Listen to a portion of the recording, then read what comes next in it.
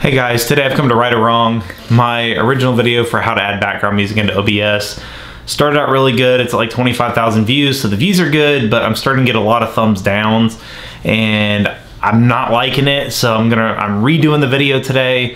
2018 using Streamlabs OBS, actually giving instructions this time on how to set it up, and we're taking a look at it right now.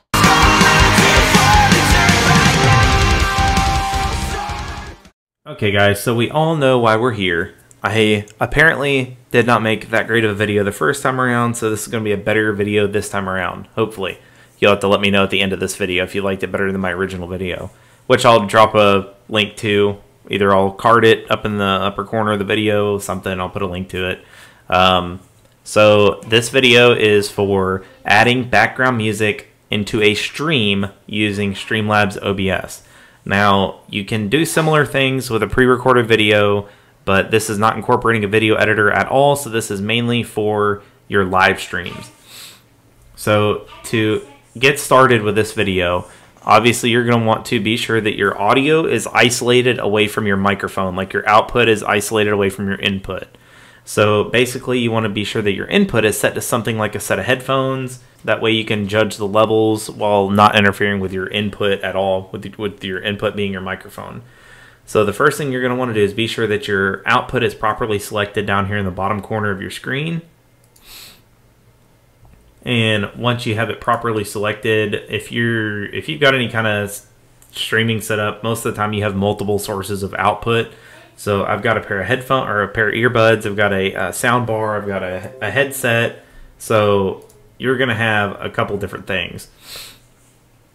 Be sure you have the proper one selected. Once you have the proper one selected, you're going to go to the mixer here in Streamlabs. Now, if you're not familiar with Streamlabs, Streamlabs OBS is basically OBS with streaming capabilities built into it. And if you do not know how to get to it, I'll show you. You can just go to Google and type in SLOBS. It'll be the first thing that pops up, and just download it, install it, and boom, this is what you get. So once you're all set up and you're to the point where you need to incorporate audio, you're going to bring your attention to the mixer down here in the bottom right hand corner, where you can see my microphone levels moving up and down because I'm talking into the microphone currently. And as you can see, the desktop audio is not going because I do not have any desktop audio playing at all. So what you're going to want to do is you're going to want to go to desktop audio, and beside the speaker over here, you want to go to the little cog here, that's your settings, and you're going to go to properties. Once you're in properties, you are going to be sure that your correct device is selected. So once you have your correct device selected, it's going to be default by default, but just be sure you have the proper one selected, and then click done. Once you do that, if you are curious if there's another way to do it, if that was not easy enough, which that honestly is the easiest way out of the two ways, you can go up to the cog up here in the top of the screen, the top right, next to your username here, and then you go to audio, same thing here. Here you can set up your desktop audio and your microphone at the same time. So instead of clicking on this one separately and this one separately, you can just do it all in one right up there if you want to. So once you have that selected, this is where we get into the next step. Deciding what source you're going to use for your music. You can literally use any source, because once you have these audio levels set up correctly, you can literally use any source of music. That's legal, obviously. So that'll lead into the copyright infringement discussion here in a second. But you can literally use anything from Spotify to iTunes to iHeartRadio to Pandora to Google Play, whatever you use for your music source, you can use it. Don't hesitate.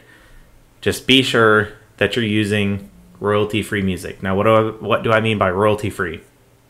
Royalty-free is basically content that you can use without having to worry about copyright infringement. So it's basically musicians that put out music that they don't expect to get paid for. That they do it basically. It's like a non-profit thing.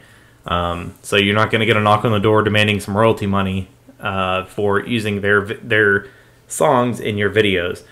Even though it's royalty free, the best thing to do, and this is just to pay your dues, if you're making a video and you have somebody's music in your video, be sure that you drop an appreciation thing, like a link to their stuff in your video. That way it shows that you do appreciate the fact that they're letting you use their music. So always be sure to do that. It's just more of a courtesy thing. So once you have all your audio levels selected, or you open up your music source, and honestly, it's literally as easy as clicking play. Be careful too, because there's also some games that have soundtracks built into them that you can actually get in trouble for using the soundtracks for the games. Like, for example, I was streaming Fallout 4 one time, got done with the stream, ended it, it posted to YouTube, and I got a notice within a few minutes that I violated copyright stuff or I got a copyright warning from YouTube because I was listening to Diamond City Radio, which, if you're not familiar, Diamond City Radio is just a radio station that's built into the game. So I got in trouble for using that. So they can get picky when it comes to YouTube. Twitch is not so much, they haven't really dropped the ban hammer on copyrighted music. I hear people playing copyrighted music on Twitch all the time. If they have the rights to it, cool. If they don't, they're still playing it. It'll eventually catch up to them. It's just a matter of time. So always be sure that you're using copyright-free music, which is royalty-free. My source that I use for my royalty-free music is Spotify. And I'm going to drag it onto the screen here just to show y'all how I use it.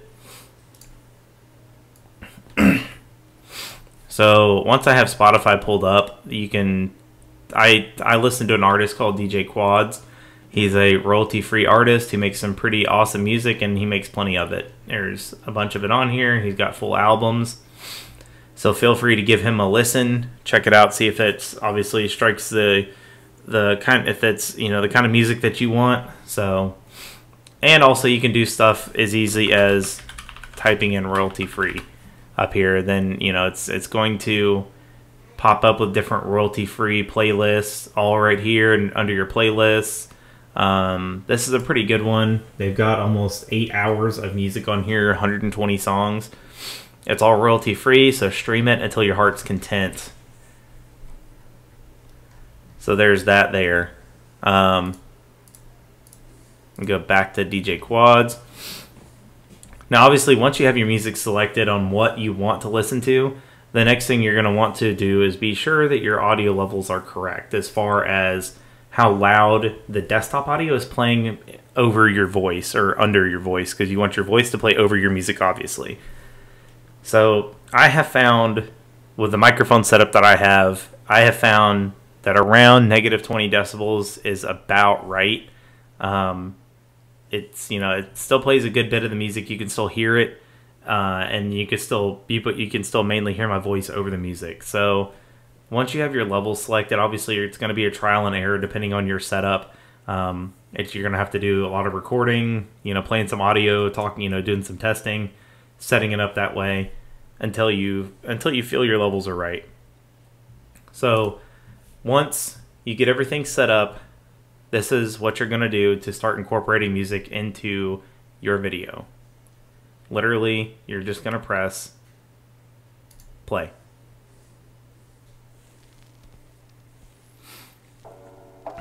So, like I said, it's once you get it all set up, your levels are set up, your settings are set up correctly, it's literally going to be as easy as pressing play on your audio source. That's really all there is to it, guys.